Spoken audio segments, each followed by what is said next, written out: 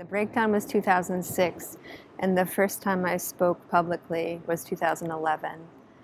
I was writing songs about it, and that's what encouraged people to start asking for the story.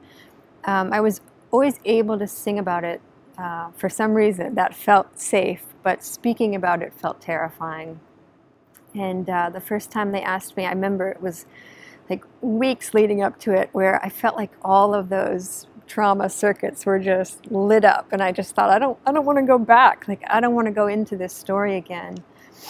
But when I spoke that day in Minneapolis, and I looked out at all the families, and I looked at the families that had lost children, I looked at the families that were supporting each other through it, and I saw that it was doing something, that being up there, as uncomfortable as it was in the beginning, and it's gotten a lot easier, but that I was able to turn something that had been so terrifying to me into something that could serve other people.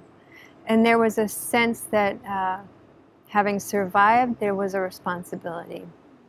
When I was going through the worst of it, I felt like there weren't enough stories of young people. There wasn't enough. I was hanging on to Kay Redfield Jamison's books for dear life, you know, carrying them around with me. But I felt that there weren't enough people my age talking about it, and there wasn't enough giving me a sense that my brain would come back and that there was something on the other side. And I think to speak about it started to feel more and more like a responsibility as someone who had gotten through it. And people gave me the courage. The courage didn't come from me. People just came up over and over to me after I spoke and said, I needed that. I got something I can work with out of that.